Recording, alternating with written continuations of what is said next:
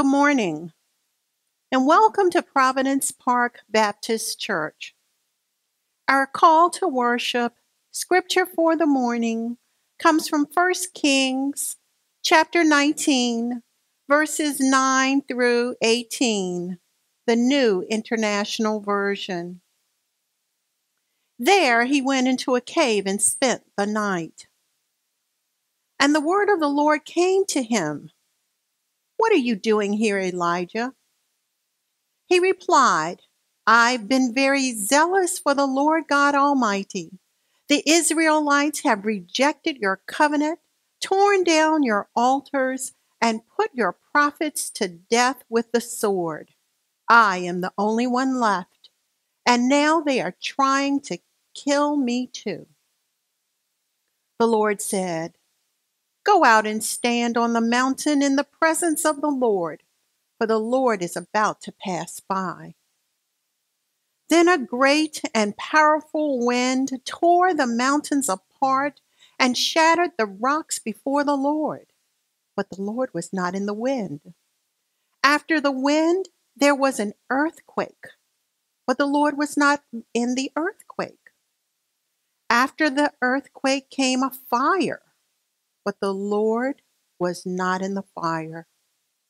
And after the fire came a gentle whisper.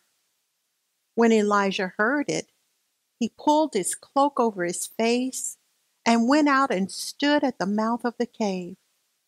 Then a voice said to him, "What are you doing here, Elijah?" He replied, "I've been very zealous for the Lord God Almighty. The Israelites have rejected your covenant, torn down your altars, and put your prophets to death with the sword. I am the only one left, and now they are trying to kill me too." The Lord said to him, "Go back the way you came, and go to the desert of Damascus. When you get there, anoint Hazael king over Aram. Also anoint Jehu, son of Nimshi, king over Israel, and anoint Elisha, son of Shaphat, from Abel Maholah, to succeed as prophet. Jehu will put to death any who escape the sword of Hazael, and Elisha will put to death any who escape the sword of Jehu. Yet I reserve 7,000 in Israel, all whose knees have not bowed down to Baal, and whose mouths have not kissed him." And our scripture for the morning has come from 1 Kings chapter 19, verses 9 through 18, and I've read the New International Version.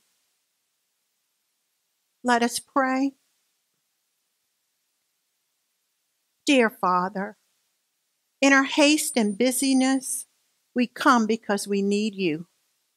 On this day of worship, we say thank you for keeping us through and in spite of. On this day of worship, we ask for calmness in our spirits, resolve in our thoughts, forgiveness of our sins, and redemption. On this day of worship, thank you, Holy Father, for we are blessed. On this day of worship, may your word ever penetrate our hearts that we may strive to live for you each day. Hear our prayer, O Lord. Hear our prayer, O Lord. Incline our hearts to thee and grant us thy peace. This is our prayer as we worship you this day. In the name of our Father. Amen. We need to hear from you. We need a word from you. If we don't hear from you, what will we do? Wanting you more each day, Show us your perfect way. There is no other way that we can live. Destruction is now in view. Seems the world has forgotten all about you. Children are crying, people are dying. They're lost without you, so lost without you. But you said if we seek, Lord, your face, and turn from our wicked ways. You promised to heal our land. Father, you can.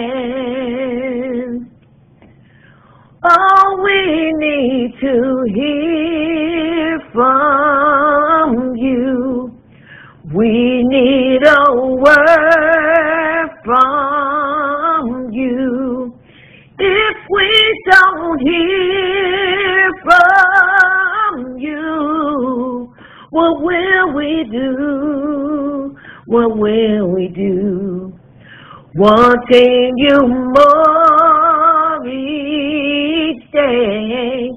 Show us your perfect way.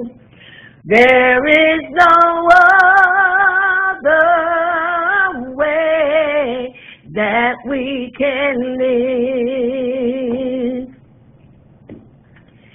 There is no other way. There is no other way. There is no other way that we can live. Good morning, Providence Park. Welcome again as we just share together on this Sunday. We thank you for your diligence and just for your love and commitment as we labor together in kingdom business. Certainly, you know about our call-in prayer on Wednesday and even our listen-only service on Sunday. And certainly, if you're watching, you know about the numbers, and so they're all available to you. I want to just push this number. This is for COVID booster appointments. We received this number as 1-877-275-8343. So that's for COVID booster appointments. We received this number 1-877-275-8343. And so we just thank our health ministry personnel who are attending to things, watching the numbers, and also just trying to keep us safe. We thank you for doing your best, and we encourage you now to be diligent, Several things. We want you to continue to protect yourselves, certainly the hand washing and the mask as you're moving in and out. Also, if you haven't gotten your booster, be sure to make that number and call. And if you have some preconditions, things of the sort, check with your healthcare provider for those directions so that you can be squared away with that. Also, elections in a couple of weeks, really in about 1 week, we're going to vote. And so be sure now to be informed so that you can make a proper decision. There's advertisements all across the way, and they always sometimes are mudslinging, but we want to look at the economic effects, the impact of the decisions that are made. So please be diligent and ready and get to vote if you have not. I usually vote on election day, so I just go out and see, but some may have done it already, but please do that for those who have not. Have some more good news. I waited to share this, and so I'm just happy. I knew it was coming and it was in the makings already, so I am certainly delighted that another one of our this one has continued to excel in God's grace and goodness. Dr. Patrice Perkins is now a professor at Hampton University, and so in the psychology department there. I know she was moving there over the summer, and so I just waited. And so I think she's all settled in and doing well, and shared with her. We're just so proud of her. And so we're just grateful just to share good news. Saw one of the members this past week, and it was just great seeing her. It was Miss Myra Lewis, and just happy to see you and just to share and know that you're doing well. And so, you can call me at any time for good news. And so I am grateful. I'll celebrate with you. I'll celebrate for you. And so I'm just grateful just to hear good news. And so let's be prayerful. Let's be persistent, abounding in the goodness of God, and giving God the glory. Let's just pause in prayer. Dear Lord, we ask your grace and your kindness to continue upon us. Thank you for being so loving and so kind, oh God. Thank you for keeping us even in spite of ourselves. There are those who are under the doctor's care, oh Lord, and we pray that you grant them the peace that passeth all understanding, that they may be strengthened, dear Lord, that they may be confident in your care and your love. We pray, God, for doctors and nurses in the health professions, oh Lord, that they may be instruments of your healing care and your touch. But we pray ever again and again, God, that you'll move where we cannot move, that you'll touch what we cannot touch, fix what we cannot fix, and provide the healing that only your hands can provide. Thank you, dear Lord, for our congregation as we are scattered about in our homes, as we virtually watch, oh God, share together on phone calls and prayer. We pray that you bless us, that we may do what we can to the glory and honor of your name. Thank you, dear Lord, for those who continue to give, to continue to participate, our media ministry, our music ministry, our diaconate, dear Lord, other officers who are laboring and working during this COVID time. We pray, God, that you'll get the glory by all that we do. In the name of Jesus, amen. I have plummeted through the Bible years and years and years, and so I was just sharing with friends that I probably have done a lesson on every book of the Bible, and so it's just fun just to share and look. And so here's a little ditty from 1 Kings, that 19th chapter, verses 9 through 18, but the key verse is 14, and the thought is how the Lord speaks. Zealous Elijah became weary in his ministry. The conquest of the prophets of Baal, that was temporary. You see that in chapter 18. Ahab, we call him Ahab, the king of Israel, sought his life. And Elijah did not achieve the victory he desired. When he resigned to defeat or death, the Lord spoke to him. Hear my pithy translation as I wrestle with the text. In verse 9, and there he came to a cave and lodged there. And behold, the word of the Lord came to him. And he said to him, what are you doing here, Elijah? And he says, I've been very jealous for the Lord, the God of hosts, for the people of Israel have forsaken thy covenant, thrown down thy altars, and slain thy prophets with the sword. And I only am left, and they seek my life to take it away. And he said, go forth and stand upon the mountain before the Lord. And behold, the Lord passed by, and a great and strong wind rent the mountains, and broke in pieces the rocks before the Lord, but the Lord was not in the wind. And after the wind, an earthquake, but the Lord was not in the earthquake. And after the earthquake, a fire, but the Lord was not in the fire. And after the fire, this is a revised standards, it says, a still small voice. And when Elijah heard it, he wrapped his face in his mantle and went out and stood at the entrance of the cave. And behold, there came a voice to him, and he said, what are you doing here, Elijah? And the Lord said to him, go, return on your way to the wilderness of Damascus. And when you arrive, you shall anoint these. Some names are kind of tricky, so here the Hebrew pronunciation. Anoint Hazael to be king over Syria. And Jehu, the son of Nimshi, you shall anoint to be king over Israel. And Elisha, or Elisha, the son of Shaphat, of Abel Meholah, you shall anoint to be prophet in your place. And him who escapes from the sword of Hazael shall Jehu slay. And him who escapes from the sword of Jehu shall Elisha slay. Yet I will leave 7,000 in Israel, all the knees that have not bowed to Baal, and every mouth that has not kissed him. Notice that the Lord spoke to Elijah through a voice of silence, a fine whisper. The Lord speaks in an invasive and intuitive utterance that inspires action. It says in verse 11 through 12, he said, "Go forth, stand upon the mount before the Lord. And behold, the Lord passed by, and a great and strong wind rent the mountains and broke in pieces the rocks before the Lord, but the Lord was not in the wind. And after the wind, an earthquake, but the Lord was not in the earthquake. And after the earthquake, a fire, but the Lord was not in the fire. And after the fire, a still small voice." If we are deaf to the Lord, we do not know how the Lord speaks to us, and our lives are meaningless. Elijah's example compels us to heart search by the Spirit. This means let the intuitive impulse toward the good guide our thinking and our acting. If we would live healthy and holy, develop sensitivity to the presence. No one ever told me, I never heard a thorough explanation.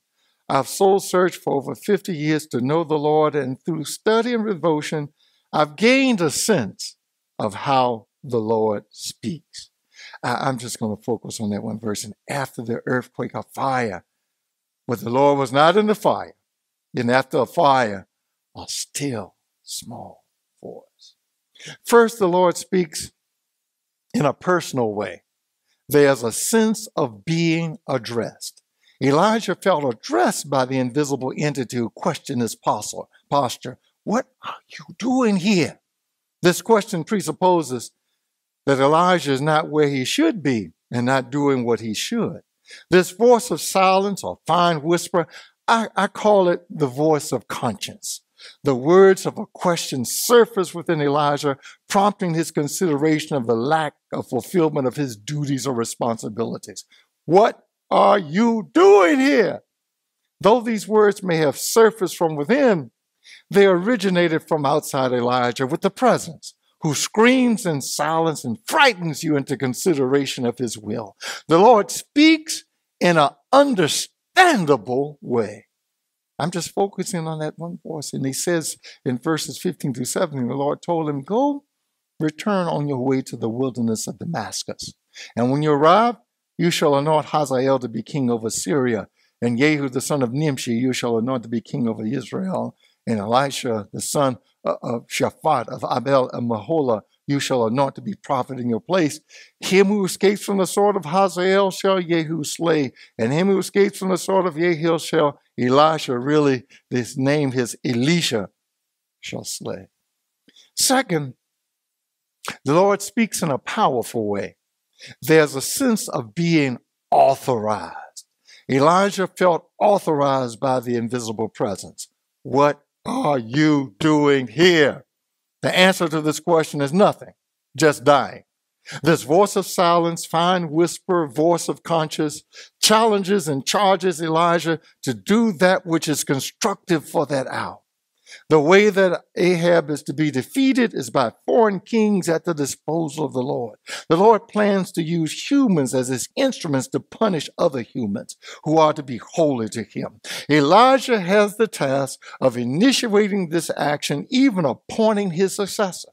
Here the word of the Lord critiques, challenges, charges, chastises its recipient and bearer.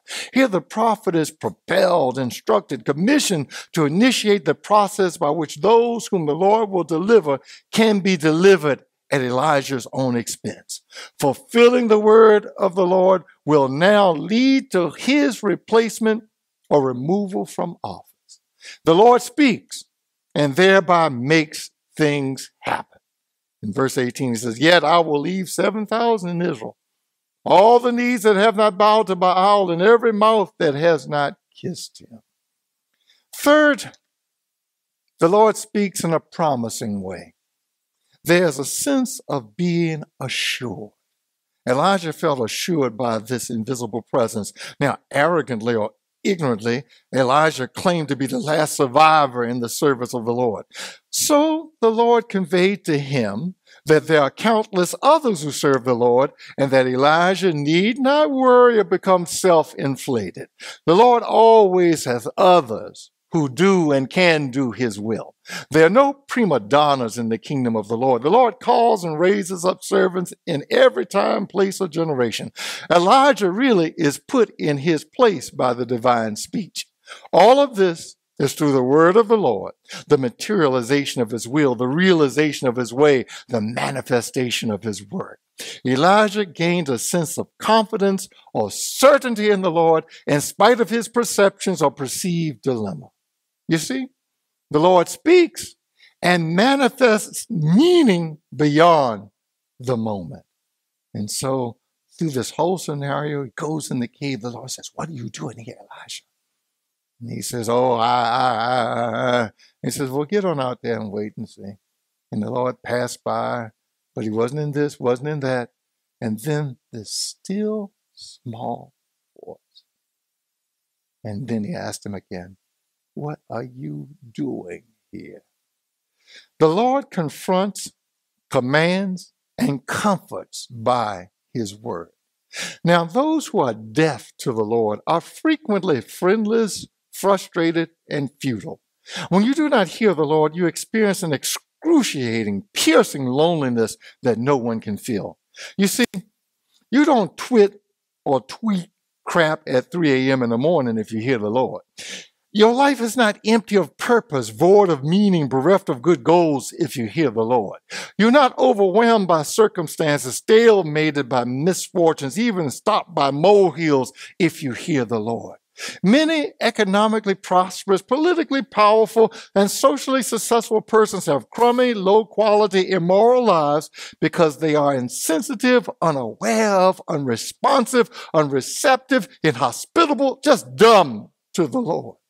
The corrupt, mean, and downright murderous acts that occur daily are clear indications of folks who are deaf to the Lord. They have no help, no purpose, no certainty of their souls. When I was in Virginia Beach, the principal at Larimore Elementary School heard the Lord command her to promote multi-ethnicity by having all the children sing, lift every voice and sing, in spite of opposition from the administration. And she was comforted by the letter of a 4th grader who wrote, "I believe in you." The Lord is heard through reflection, reason, and reliance on him. It says this in Deuteronomy. We talked about it the other week. He said, "This commandment which I'm commanding you this day is not difficult for you or beyond your grasp. It's not in the heavens that someone should say, 'Who will go up to the heavens for us and get it for us that we may hear it and do it?' It is not across the sea that someone should say, 'Who will cross the sea for us and get it for us so that we may hear it and do it?' But the word is actually near you. It is in your mouth and in your heart so that you can do it."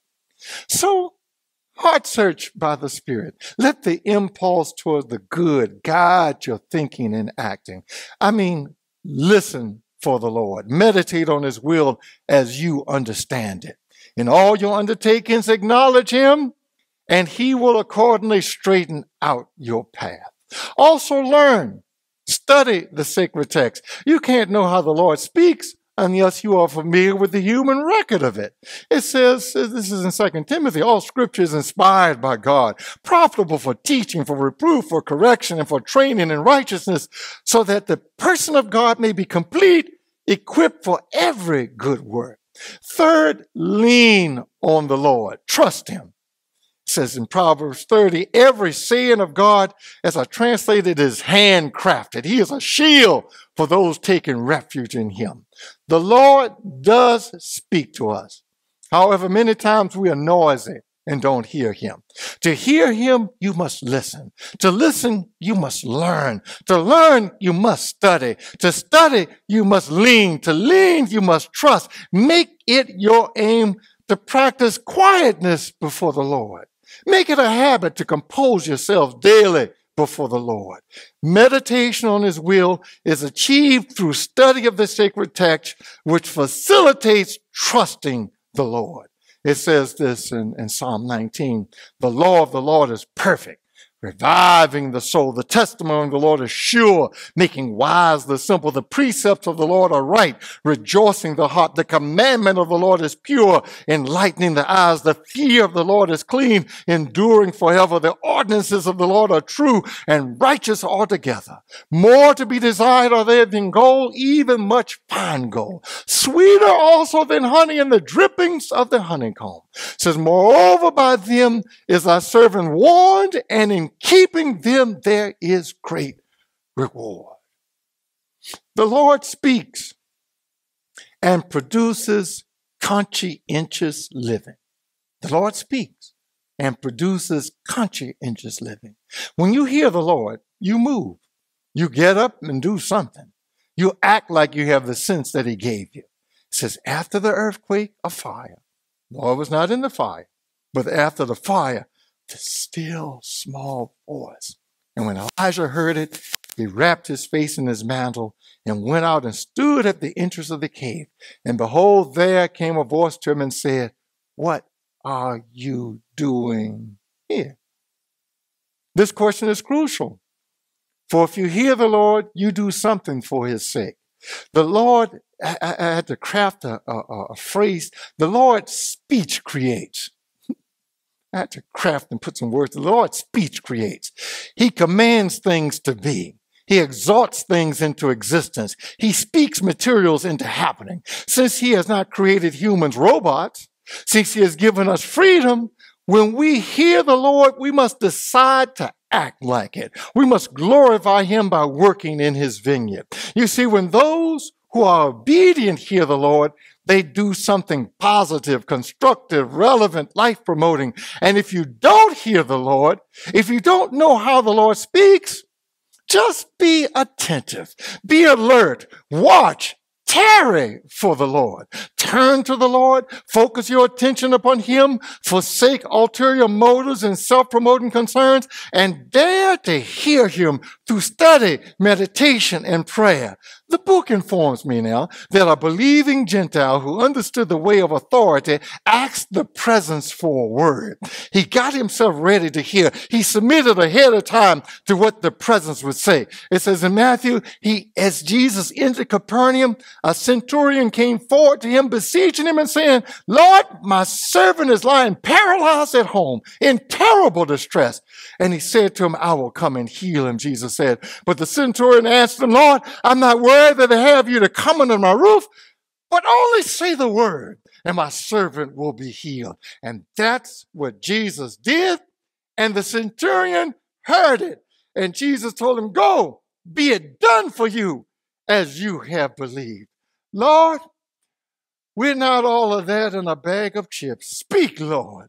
We are COVID contaminated and need a cosmic cleansing. Speak, Lord. Our culture is power drunk, position obsessed, politically tainted. Speak, Lord. Our society is redlined with sin, high on self-righteousness, and incarcerated in wickedness. Speak, Lord. Lord, we need a tune-up that only you can provide. Speak, Lord. Now hear the word of the Lord. The Lord says, behold, I created the metal worker who blows upon the coals in the fire and produces an instrument for his work. And I created the destroyer to demolish. But he says, no weapon that is formed against you shall prosper, and every tongue that shall rise against you in judgment, you shall condemn. This is the heritage of the servants of the Lord, the reward of their righteousness. He says, appointed by me, says the Lord. He says in Deuteronomy now, if you obey the voice of the Lord your God, being careful to do all the commandments which I command you this day, the Lord your God will set you high above all the nations of the earth, and all these blessings shall come upon you and overtake you if you obey the voice of the Lord your God. It says, blessed shall you be in the city, blessed shall you be in the field, blessed shall be the fruit of your body, and the fruit of your ground, and the fruit of your beasts, the increase of your cattle, and the young of your flock. Blessed shall be your basket and your kneading trough. Blessed shall you be when you come in, and blessed shall you be when you go out. The Lord shall keep you from all evil. He will keep your lives. He'll keep your going out and your coming in from this time forth, even forevermore. Now may the Lord bless you and so keep you. May the Lord make his face shine upon you such that he is gracious to you. May the Lord lift up his face upon you and bestow his peace upon you, even now until eternity. Amen. The doors of the capital C Church are open. We trust that you heard a word from the Lord, his summons, his command, his beckoning call to be whom he has created you to be. So the doors of the capital C Church are open. The arms of Providence Park, we ever welcome you. If you wish to join us, you can call us. Our number is 804-329-1963. You may join us as a candidate for baptism by letter or by Christian experience. But the doors of the capital C Church are open, and we extend our arms to you, along with the countless congregations around the world. The Lord wants you. The Lord needs you. Please open your ears, position yourself to hear from him. Let us just bow in prayer. Oh Lord our God, we thank thee for the abundance of thy love that spares us to enjoy each day. We praise thy name that thou dost continually keep us by thy covenant faithfulness. Ever touch us, Lord, with the hands of mercy, that we may be mindful of the uncontrollable, the undeserved, the unearned goodness that fills our lives. Ever breathe upon us thy breath of power, that we may be encouraged to be righteous, to love mercy, and to walk humbly with thee. Ever show us, Lord, thy way of truth, that we may be practitioners of the gospel that is preached, and ever lead us in thy way of love, that we may be promoters of the providence that thou dost continually provide this people in this place. We pray in the name of our Master, Jesus of Nazareth. Amen. I give you my charge as we leave you now. Heart search by the Spirit. Sacrifice self. Abide in Christ. Learn wisdom. Grow by the word. Preach the truth. Have mercy. Forgive 70 times 7. Stand with hope. Travel by prayer. Walk by faith. And live by grace. We bless you now on this Lord's Day, that God may continue to keep you and bless you and continue his favor upon you. We pray in the name of our Master. Amen. God bless you. We hope to again see you next Sunday. Godspeed be to you. God bless you.